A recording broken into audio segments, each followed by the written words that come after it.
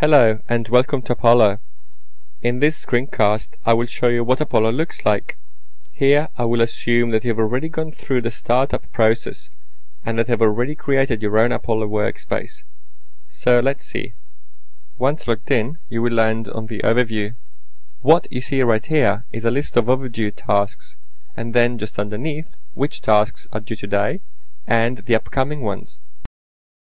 It will also show you upcoming calendar events. The menu on the left-hand side are the main sections of a workspace.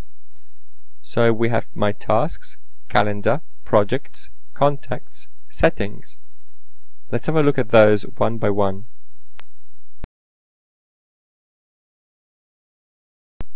With My Tasks, you can keep everything under control. You can see all of your personal tasks that are upcoming, or worse, overdue. There are three types of tasks in Apollo: personal tasks, project tasks, and customer tasks. Personal tasks are owned by you. They're not shared and are not part of any existing projects. Customer tasks are the ones associated to a person or company in the workspace contact list. So it's something to do for that person or somehow connected with that person. This is what My Tasks will probably look like once you've started using Apollo. Calendar is one of Apollo's gems. It has all of the standard features you'd expect from a modern calendar. For example, I can create an event,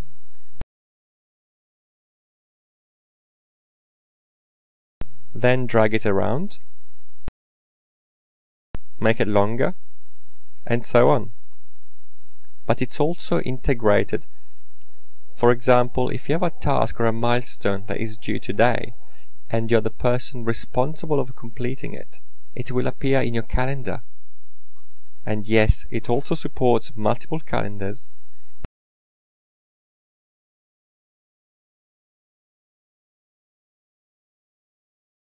And yes, you can share them with other users in the workspace, or have public ones.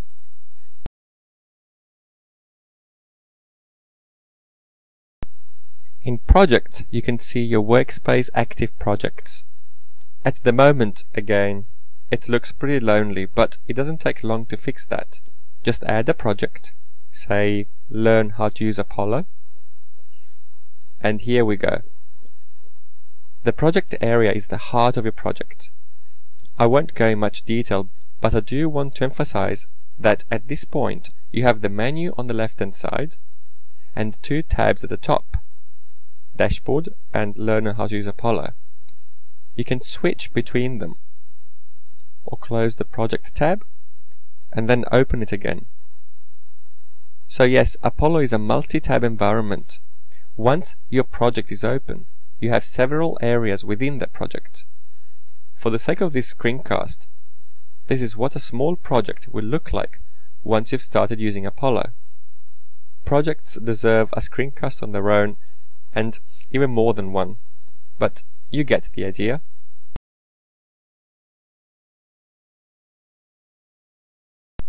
In Contacts, you can see your workspace contacts. Now, that's not just a list of people. Remember, everything in Apollo is integrated. Okay, that sounds like a big word. This is what I mean. Create a contact called Joe Blow. As you can see, we have a very similar layout to what we saw in Projects. One tab for the dashboard and several other tabs, one for every contact you open up. So write up a note. Joe got a quote for the annual corporate party today.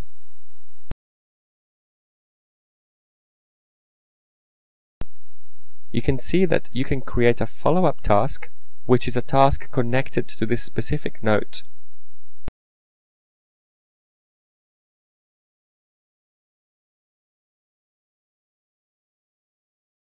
Okay, at this point, if you go into the calendar, you can see the task right there. And if you go to My Tasks, you will see that it's one of the things I need to do today. This is what we mean by integrated.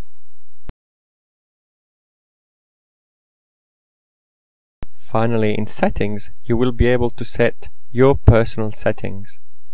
If you're an admin, you will also have access to most of the important site-wide settings. As the account owner, you can also change the workspace name and the plan you're on.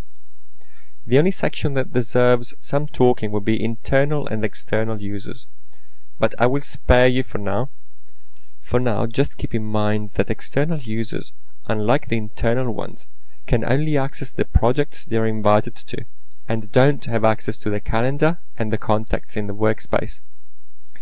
If you think about it, calendar and contacts contain a lot of private information that should only be available to people who work for your company.